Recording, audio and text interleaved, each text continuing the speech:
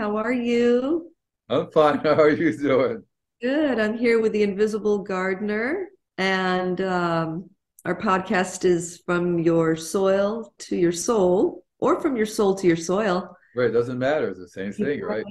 How are you, Andy? What do you want to tell us today? Well, I like everybody else, I've been keeping an eye on the wars going on in Ukraine, and Russia is the world's largest supplier of all the stuff that they needed to make chemical fertilizers.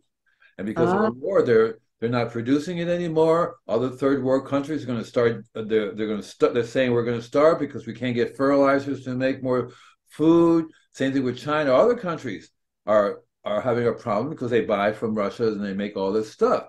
And it occurred to me, it's like, wow, this is a perfect time to say no. As a matter of fact, we're going to start. I mean, they have everything they need. Look at Africa. Look at I'll have everything I need. I mean, here in America, I see people using this chemical crap. right, We right.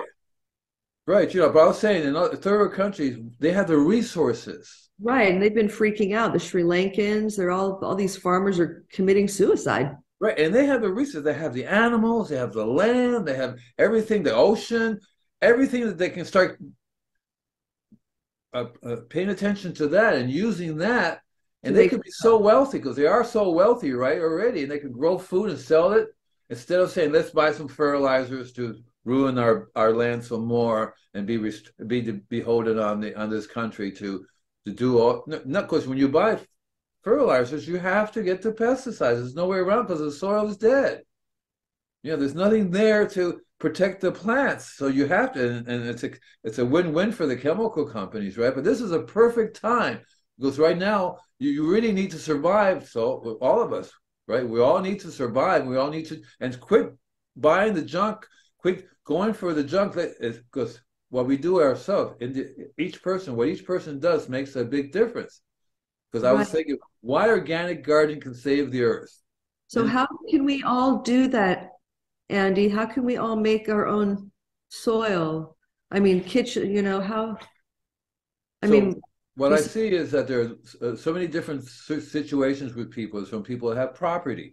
You're lucky you have some soil, some place you can actually turn it. Some people don't. They have just a condo. They have a porch, or they have, I can have talking to somebody from Chicago. I don't have anything. I got a room. I have to go buy stuff. And so, and I was telling him, well, why don't you go out and join a gardening club? Because a lot of cities, what they do now is they put a space aside that you can have a little raised bed or two. So they have a big area. Everybody has their own raised bed, and you can work it out with everybody. I'll grow this, you grow that, and so there's always a way. I remember when I grew up in New York City.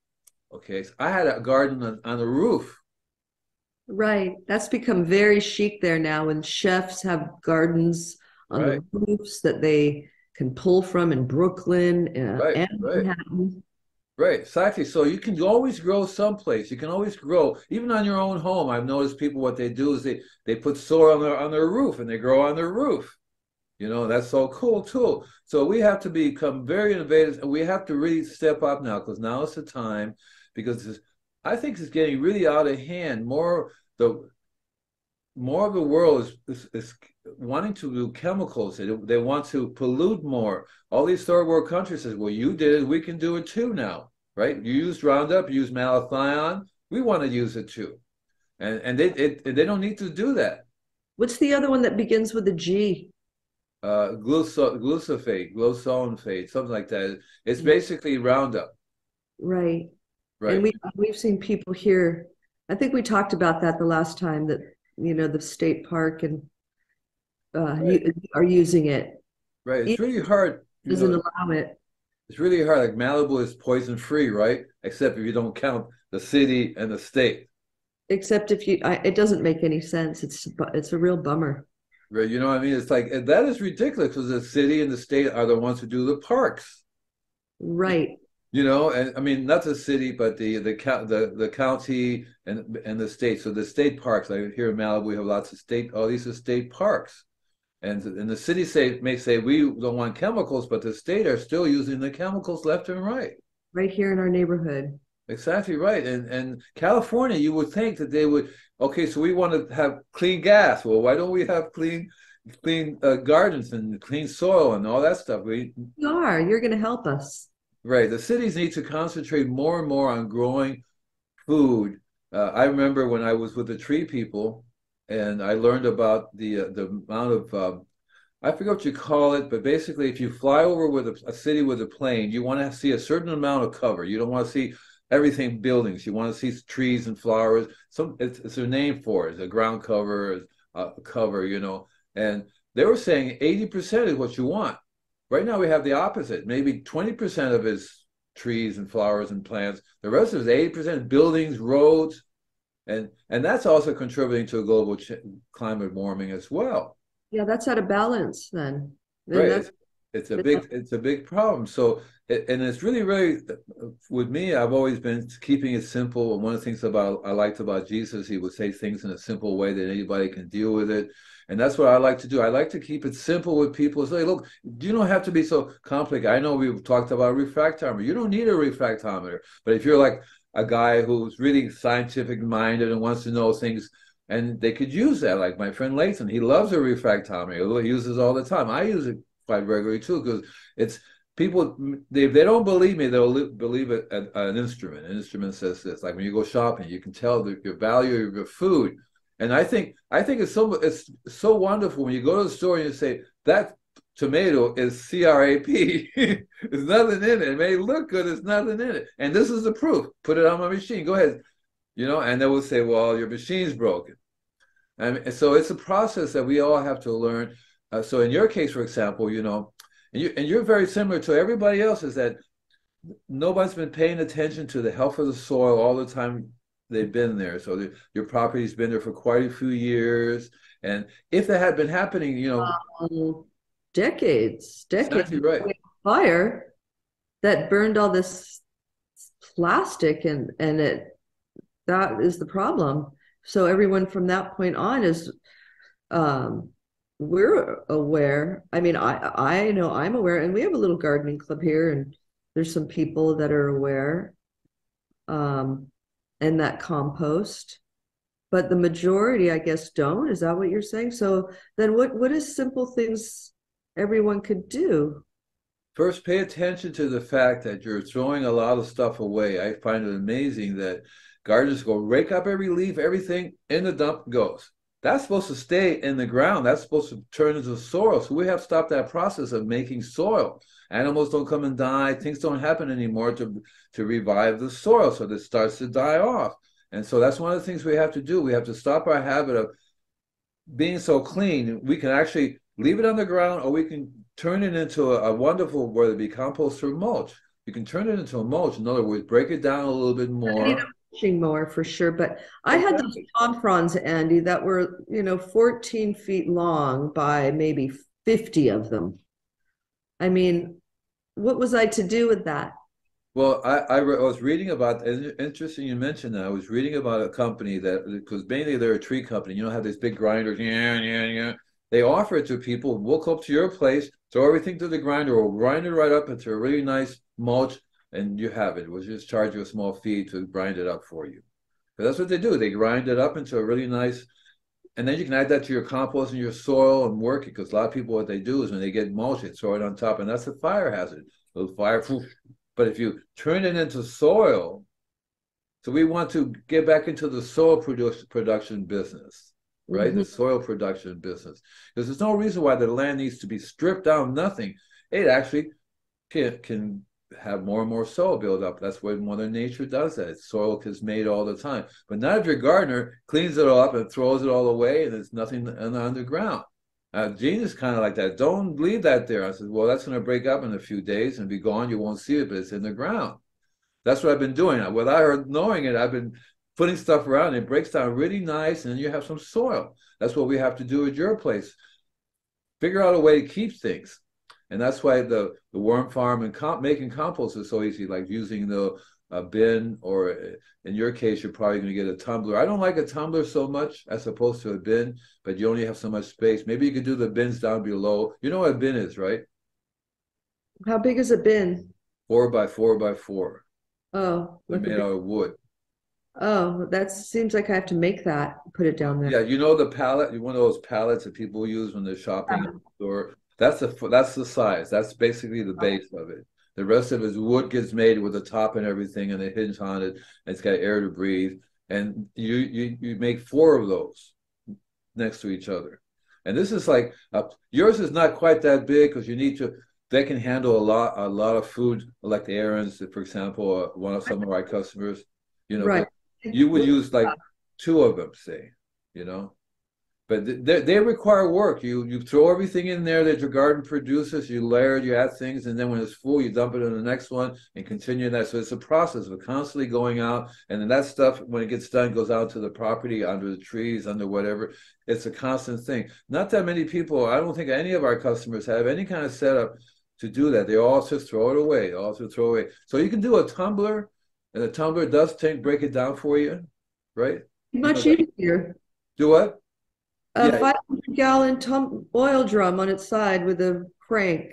right. That's easier. The only problem is people don't go out there and crank. So they Well, it mine's sits there. broken, but people do, and it turns out some really incredible compost. Right. When I was in school, I went and got little it's like a little fan belt. It's a little blade that it has a chain that goes down, and you put a gear onto your tumbler. So when it's turning, it was turning your tumbler all the time.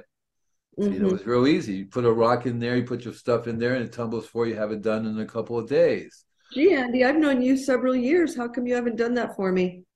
Oh, I haven't done. There's lots of things I haven't done. When I was a kid, I actually got a bicycle and hook it up to the tumbler, and you can exercise, so you can tumble the thing. You just have to get somebody that's into welding to weld you the thing together, and you have a little way to deal with it. The point is that it has to be an active thing.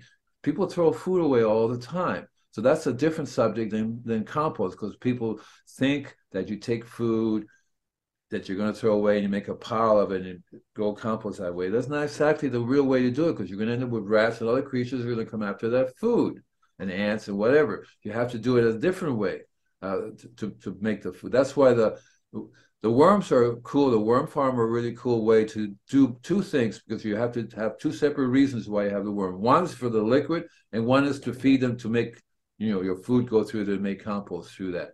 And Mhm. so there's a difference. And one way that you're basically feeding the worms to get their juice from them. The other way, you have a way to get your kitchen waste to dump it in there, let the worms eat it. But you need a lot of worms to do that. Like in your case, you wanted 3 or 4 of those worm beds in there, because they will go. You produce a lot of food, and you give the worms too much food, they die. See, they can only handle so much food. So people don't really do that because it's too much work. When I was young, I decided to take the food, run it in a blender, add some water to it, blend the food up, and pour it into the compost pile. So it mashed it all up right away, really fast. But then it's a process. Every day when you have food, you put it in your blender, add some water to it, and then blend it up, and then pour it into your compost pile. Oh, wow. But it's a process. I know with you, you throw stuff in there. After a while, you take it out and go, oh boy, right? You take it out, and that's what we have to change, because you basically have to do it every day. Every time you do it, it's fresh. Put it in your tumbler, and it will break it down. It will break it down, but you have to again, and you can't sit there for 5 minutes. You have to be tumble, tumble, tumble on a regular basis every day, on and off, many times to turn it around. So it's not that hard to find a handyman to come and hook up a little windmill for you, and it just turns the tumbler for you. It has a little arrow that goes with the wind, and it's like a big windmill generator you see in the movies. Big. It's really heavy. Yeah, yeah. And then you have to figure out how to get. But so we have to start making compost, and then there's a couple of things that what people need to understand is that if you go to the store and buy seeds, and you want to grow in your organic garden, it's not going to work. You want to be organic, so in order to be organic, you have to buy organic heirloom seeds. You can't Mhm. go to the nursery and buy whatever they sell you already grown. So Sometimes, ideally, sometimes there's organic starters. right, right. Over at in Ventura on Wednesday, the guy comes with a truck, and And I've they seen it at Do It Center. right, you have to. So what happens is people are there waiting for the truck to show up, and they take it right off the truck. I Some want all these. They know when the deliveries are, yeah, Right. there's. I used to be like that. Never make it to the nursery. I just buy them right off the truck. I take all those things because Well, there's some. first come, first served. The same thing with the bare root roses. People know when it shows up, I take those, you know. I missed out on that. But you don't really need to. Ideally, if you really want to get into it, you want to do a greenhouse. You start them in the greenhouse. You start your plants, your seeds in the greenhouse, and then Hmm. once they get growing, then you move them out to your garden. And you can do that for your flowers and everything else you do. In other words, rather than start them and try to start them in that ground, you start them in your container when they have some roots already growing. Then you can pop them into the ground. And you'll Hmm. find that if you do the seed thing, because that's what you have to start doing now if you haven't already start a seed bank. I have my own seed bank that's been going on for maybe 50 years now, and that's a problem because you can actually keep seeds forever as long as you keep them without getting mildew and stuff that will store forever.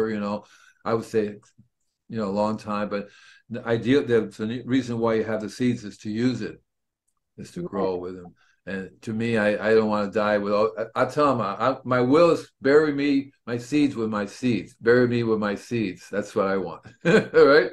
Just, put the coffin in, put the seeds with me, and I'm good.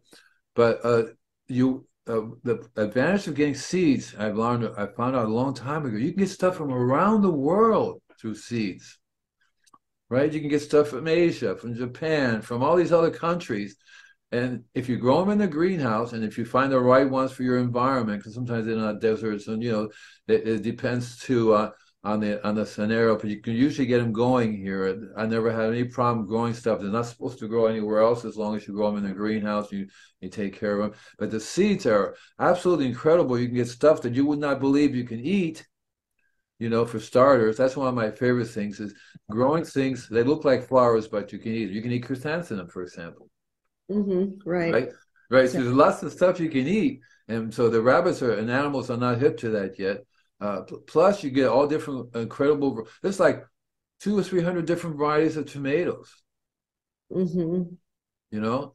And then you name the varieties of vegetables from all kinds. And that's what ideally you want to do here. You want to start growing because the raised beds is the best way to go, even in your place, rather than growing in the ground. You can grow 7 times more in the raised bed than you can in the ground because you have more soil, more control of the environment. Your place, for example, I would forget about doing a meadow. You could do a meadow with a raised bed inside it in the middle of each one, something like that.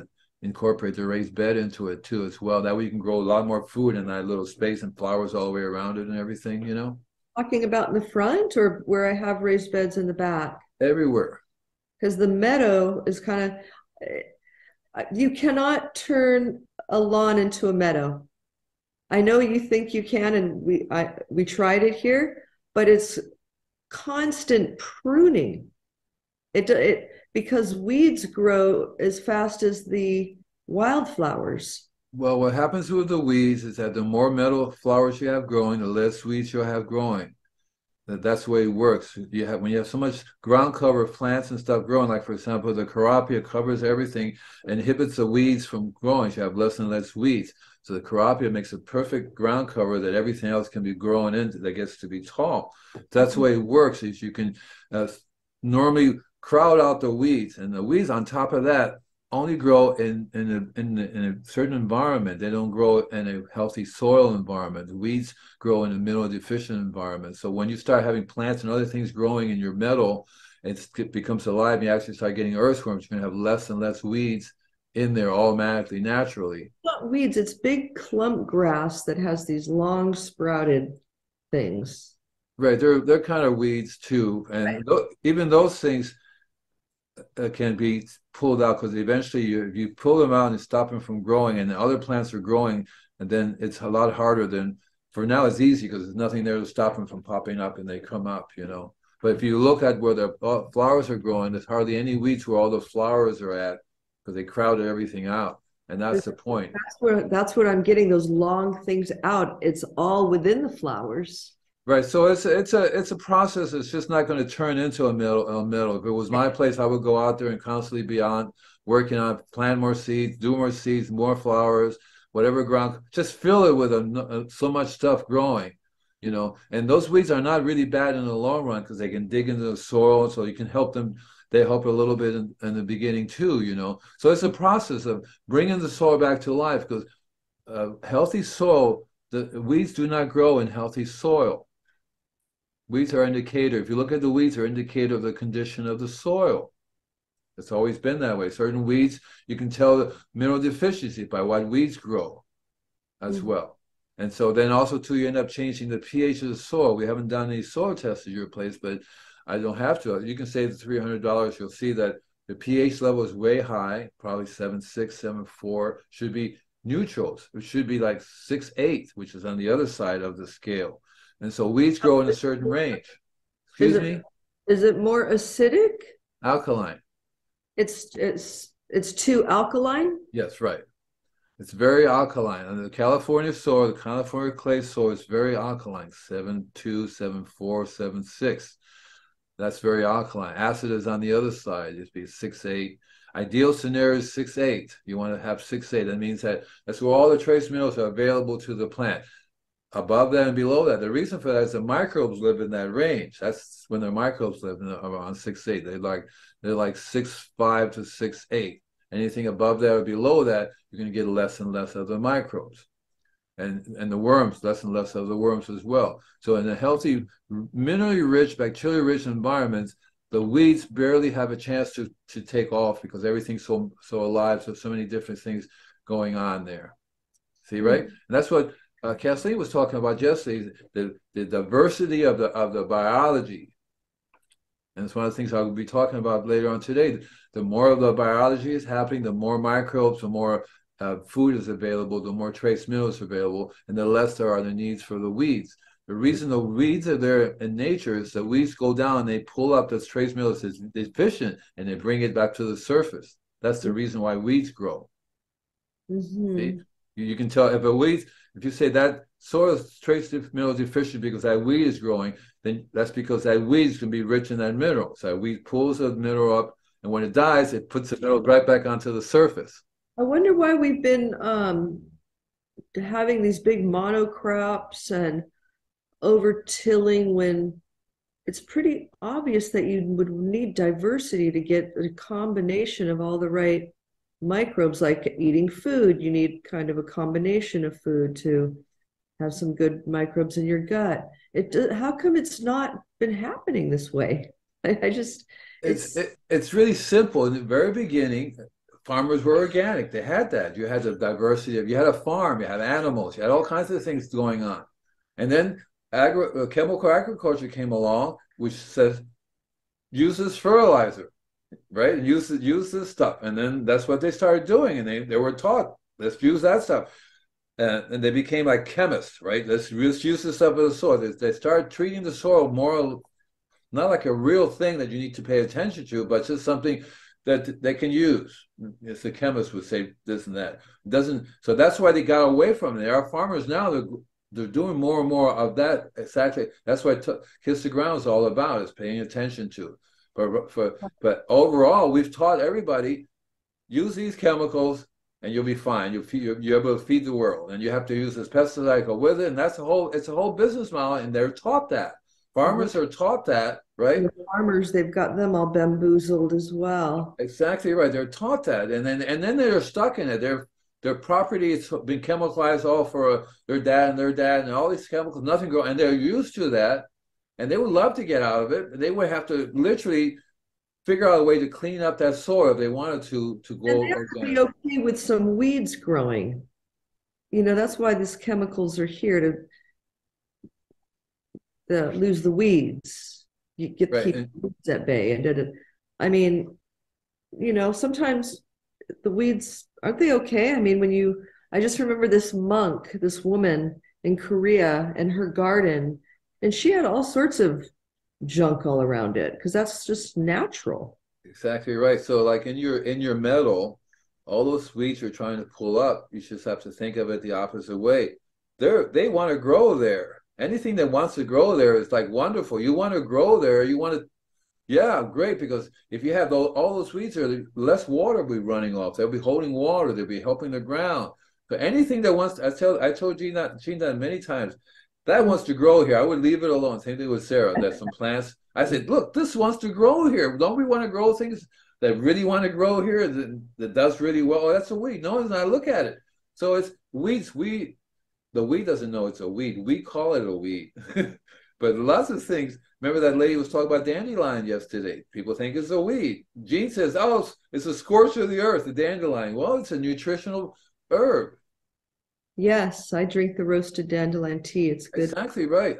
As a kid, I said, oh, roasted dandelion tea. I was using it as a coffee substitute. I thought it was absolutely wonderful. And people were pulling it up and throwing it away. So I would switch my mental thinking about it and say, everybody should let everybody grow. That's what I would do. With my lawn, I would start growing what weeds, fine, everything come up. The weeds are going to die and they're going to be returning to the soil. They're going to just aerate the soil. Where a weed goes, another plant can be, a seed can go right in the hole where the weed died, right? And so you just grow more and more and more. That's what metal is, a mixture. This is placed in Northern California. It's called Peaceful Garden Farm and Garden Supply. It's 100% organic. They know me. They have these wonderful mixtures of California metals. That you got in these kind of big jars that you poured out. Well, Sorry. they have what we'll do is I'll get you the catalog because you'll look through it, you'll say, oh my goodness, they have so many different metal plants that you can plant. And these are things, once they get going, they reseed themselves. And you don't never need to do the lawnmower thing. Like I said, I would have done just a path through the metal, through there, a path with the benches and maybe a raised bed someplace you can grow some things there too, you know what I mean? But that's what you want to do is you just don't get into, oh, I'm freaking out, everything's growing. The grass is coming because the grass they need so much water, whereas the metal doesn't. That's the other thing. Mm-hmm. So, you know what I mean? The carapia doesn't need that much water. And the plants are used to growing with whatever they can get away. They die and then they come back again. Every year they get better and better because there's more and more soil in there, you know. But that's one of the things you want to do. You want to have a good metal. Yes, you want to start either making soil or bringing soil, slowly but surely adding it on. One of the things about the worm farm is like pretty soon we have to take everything out, tell the worms, all the worms over to this side, and then what's left in there is this very rich stuff that can be added to anywhere on the property. Right. That you add underneath a fruit tree. That's why I would do like raised beds, just one raised bed surrounded by wild plants out there, maybe 3 raised beds out there in an island. And that way in the raised bed you can grow your vegetable, but around it you have this you saw the flowers are there, and that was only just a small amount of them because you can literally you saw the pictures I video I sent you of Jean's place. It's just covered with different kinds of daisies and plants and flowers and everything, and she's all totally on a drip. Right. You know, so that's what you want. And then you have these sprinklers overhead, which eventually can be replaced to a drip once you have your islands going, because you don't really need to water your paths, but you do want to water where the islands, and you can do that below too. The area down below is perfect setup to have more diversity, and that means forget the lawnmower. If you have a lawnmower, a mulching mower is better because it sends all the seeds back in, everything right back into the ground again. I want to get one. Right, so we have to get off the concept. Let's take everything away. Let's hang on to everything or you know who it starts with M. I don't know if I should give out people's names or not. They were probably not even watching it, but the gardener throws tons. Every customer we go through is major amount of stuff going out. Well, I know. I'm not so bad. I reduced my bins last year. I only have one green bin. Great. I know I'm guilty. When the rosemary dies, it just looks so gnarly and nasty. I know. I just get rid of it. It's just there's just piles of stuff here. Yeah. And we rake under the lawn, leaves into the side trees. If it was my place, what I would do is I would buy a shredder and run everything through the shredder, which just speeds up the process because otherwise you have to let it dry and break down.